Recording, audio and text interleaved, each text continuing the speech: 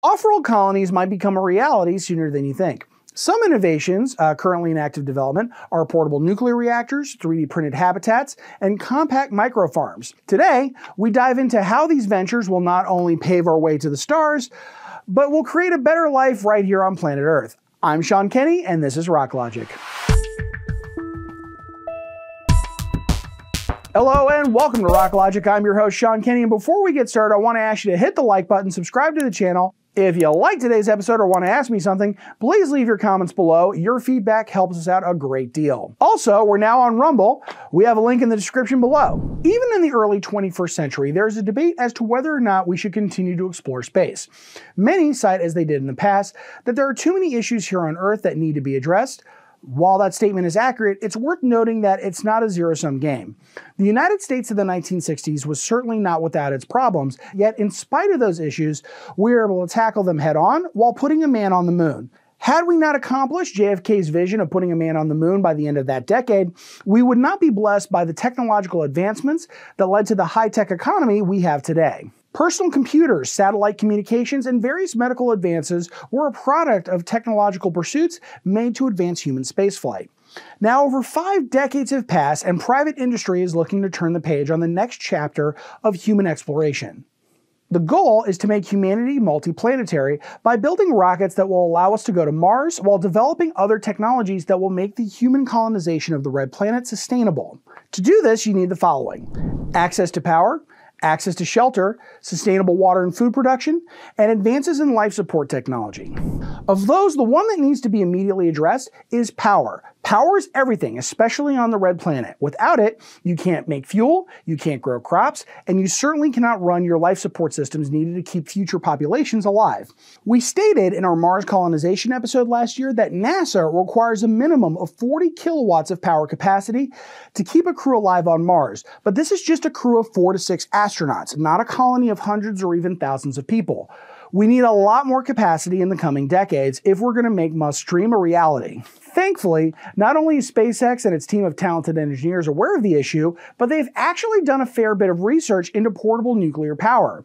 And while conducting their work, some of them felt that the reactor they were developing, while very useful on Mars, could have even greater applications right here on Earth. Doug Brenner, a former SpaceX employee, left the company with some of his colleagues to start a new company called Radiant.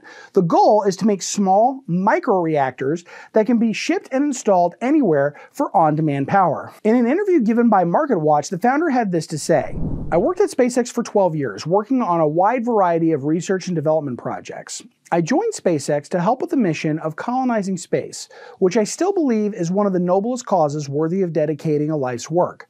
During the course of my time at SpaceX, I came to understand that you can only effectively turn Mars into a frontier with nuclear power. I began to study nuclear technology and found that portable nuclear generators could actually be a climate-friendly, cost-effective replacement for diesel generators on Earth. Portable generators can power remote islands and villages and can provide backup power for life-saving applications like in hospitals or disaster relief scenarios. Portable reactors could revolutionize the nuclear industry." He's not wrong, and the company has managed to raise over $3 million in funding, which is impressive considering the company was founded less than a year ago. Their goal is to develop a 1.2 megawatt commercial reactor with the ability to power 1,000 homes. With the ability to fit inside of a shipping container and be placed anywhere on Earth, it utilizes a helium-cooled, triso-fueled core, which can operate without refueling for 5 years. After the core is spent, the reactor can be shipped back to the factory where the core is replaced, ready to be used again. The company has gained a great deal of support from the US Department of Energy and the Department of Defense. In 5 years, they plan to have their first fueled prototype, with commercialization expected to follow just 2 years later. The CEO expects that within 10 years, the company will have as many as 25 reactors built and operating throughout the country, with more on the way. While this timeline is certainly ambitious, the people behind it are used to solving big problems quickly. But it also addresses a bigger point. Whether or not SpaceX's Mars colonization efforts are successful, the solution to the issue of powering a Mars colony will have long-term benefits here on Earth if the team at Radiant has its way. So that addresses Mars power concerns. What do we do about shelter? A Texas-based company called Icon has been in the news recently amid recent advancements they have made into 3D printed construction. Using 3D printer robots and a specialized material called lavacrete, they have already made affordable housing as well as the first 3D printed community in Mexico. However, their ambitions do not end on this planet. They have been contracted by NASA to build the world's first 3D printed Mars habitat, located in a hangar at the Johnson Space Center. Mars Dune Alpha is a 1,700 square foot 3D printed home complete with individual crew quarters, a lab, as well as vaulted ceilings to aid in the psychological well-being of the future inhabitants. NASA is currently looking to recruit volunteers to live in the habitat in isolation for 1 year, starting in the fall of 2022. In that time, they will conduct a realistic analog study of how astronauts will live and work on the red planet, study the long-term health and psychological effects of prolonged isolation, and see what improvements, if any, can be made to the habitat before we start building bases on Mars.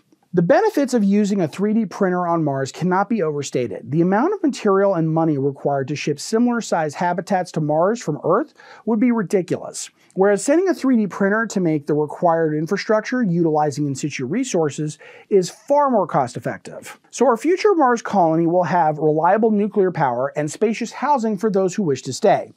But what will our future colonists eat while they're there?